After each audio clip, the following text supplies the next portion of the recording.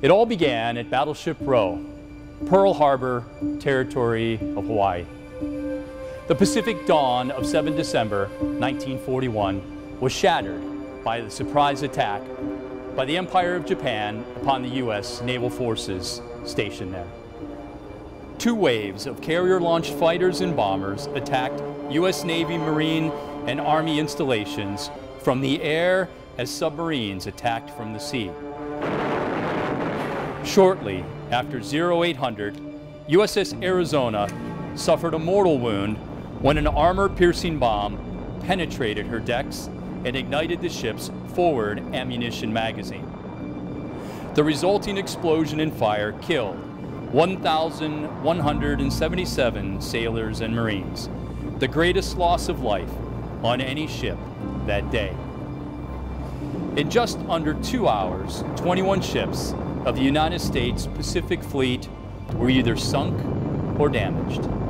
188 aircraft were destroyed and another 159 damaged. While the material costs were grave, the human cost was even worse.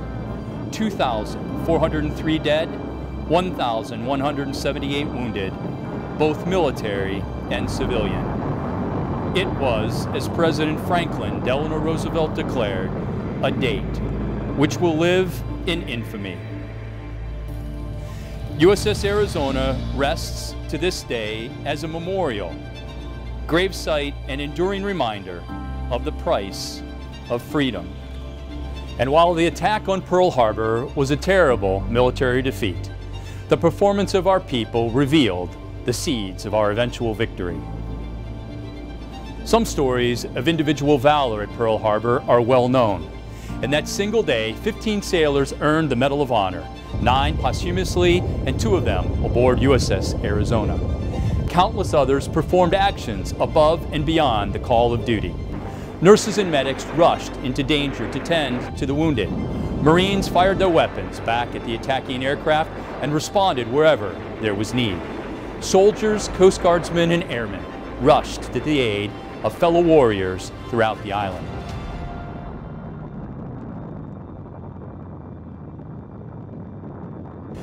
With solemn reverence and respect, we must always remember those who made the ultimate sacrifice on that December day in 1941. And we must never forget the heroism of all who wore the uniform throughout the long war that followed.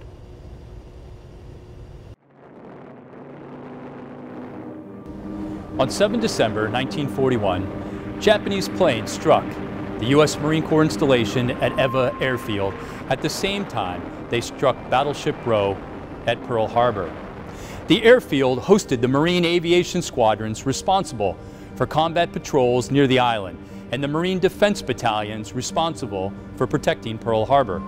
This was the first of many engagements for a corps that would battle its way across the Pacific, island by island, fight by fight over the next 4 years. Many of the fiercest fights in the history of the Marine Corps, Tarawa, Roy Namur, Saipan, and Iwo Jima, among others, began with training in Hawaii at the Maui Amphibious Training Center or at Camp Tarawa on the Big Island. It was in Hawaii that many prepared for every climb and place, with the drive and professionalism of every Marine in the long and proud history of our Corps. From the hellish jungles of Guadalcanal to the deadly beaches of Saipan to the windswept rocks atop Mount Suribachi, they left their mark across the Pacific and across the pages of history. Semper Fidelis.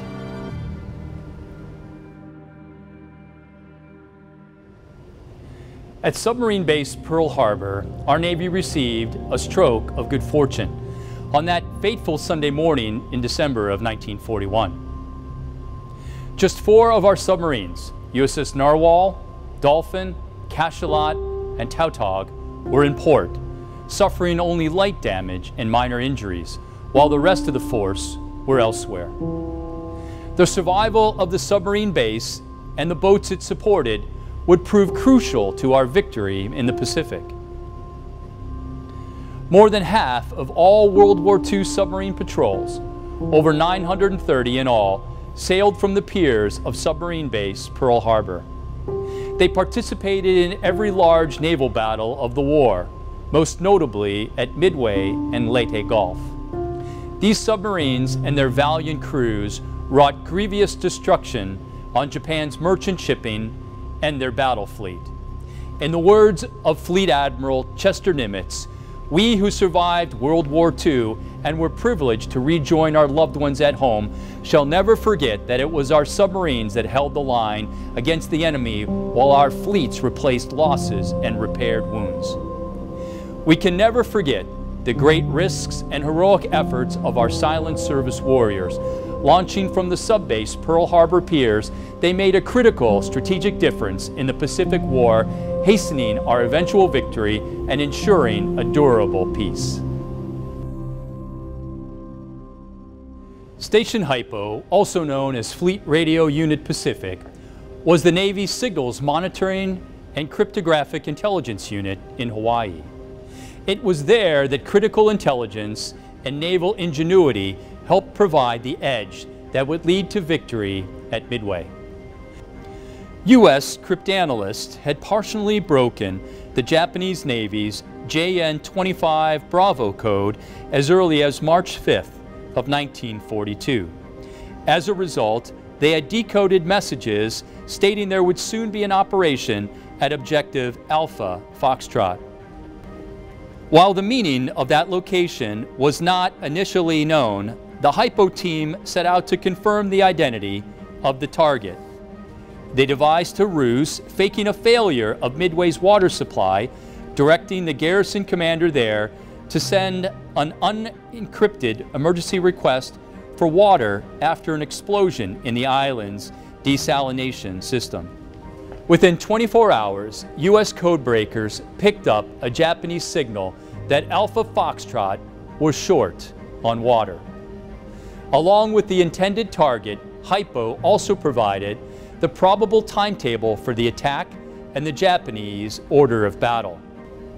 With this intelligence, Admiral Chester Nimitz knew the Japanese had negated their numerical advantage by dividing their ships into 4 separate task groups, and that U.S. forces could achieve rough parity by combining their own.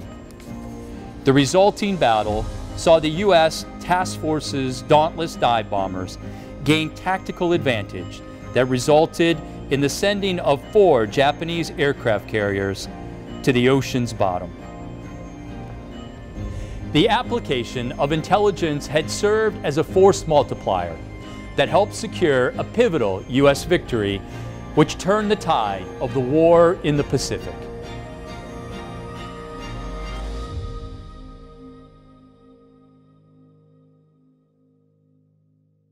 A dry dock may not seem as exciting as a ship or a battlefield, but the dry docks at Pearl Harbor hold a place of honor for their pivotal role in world history. On 28 May 1942, the badly damaged aircraft carrier USS Yorktown entered dry dock after being hit by 2 bombs during the Battle of the Coral Sea. Shipyard engineers at first estimated the ship needed 2 weeks of repairs. But Admiral Chester Nimitz, whose portrait is on display in my office, ordered the work accelerated. Shipyard staff labored around the clock, allowing the ship to sail just 2 days later to join Navy forces off Midway Island. The Pearl Harbor dry dock therefore ensured a crucial 3rd aircraft carrier join the outnumbered American forces at that June 1942 battle, providing the essential margin for one of the U.S. Navy's most significant victories at sea. Then as now, every link in the chain was essential to ensuring the readiness of the fleet, and every member of the team decisively helped forge the victory.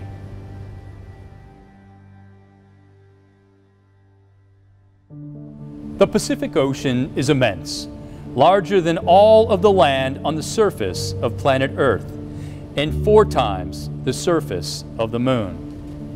American maritime success in this vast domain has always and will always require the finest maintenance, repair, and resupply facilities poised as far forward as possible.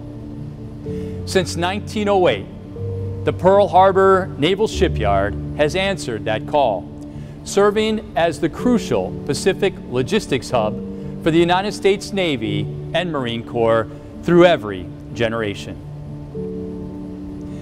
Without this facility, American victory in the Pacific during World War II would have been much more difficult to achieve.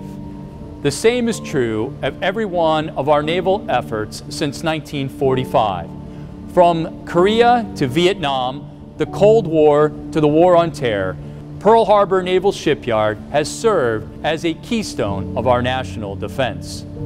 As we once again respond to the challenge of great power competition across the Pacific, investing in shipyard facilities is and always will be a prudent, indeed a crucial part of our maritime strategy.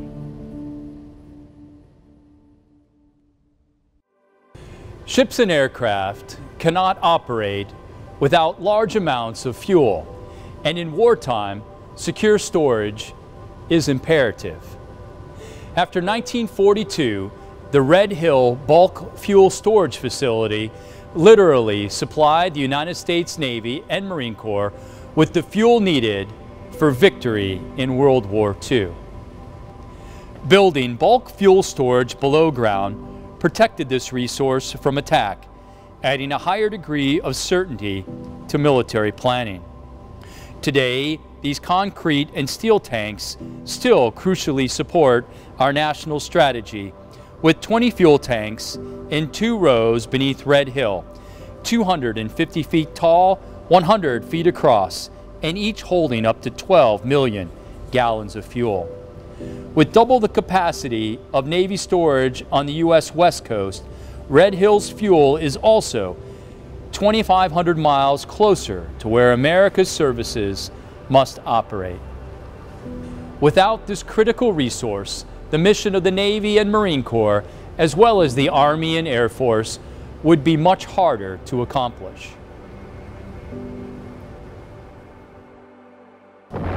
One day after the attack on Pearl Harbor, President Roosevelt predicted, with confidence in our armed forces, with the unbounding determination of our people, we will gain the inevitable triumph. So help us God. Aboard USS Missouri, that triumph was finally secured on 2 September of 1945. Having overcome the shock and despair of the attack on Pearl Harbor, U.S. forces stemmed the tide of initial Japanese success and then relentlessly advanced across the Pacific. From victories at Midway and Guadalcanal, on the edge of the greatest expanse of the Japanese perimeter in 1942, through hard-won and costly victories in various island chains in 1943 and 1944, U.S. forces established themselves at the very doorstep of Japan's home islands with victories on Iwo Jima and Okinawa by 1945. Having also suffered unprecedented bombing from the air and the sweeping of its Navy and Merchant Marine from the seas, Emperor Hirohito chose to avoid further bloodshed and announced his accession to the terms of unconditional surrender. The costliest war in the history of the world had finally come to an end.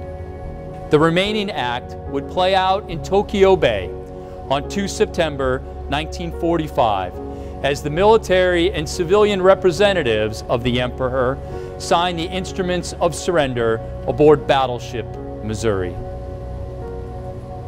While those proceedings clearly marked an end, they also marked a beginning.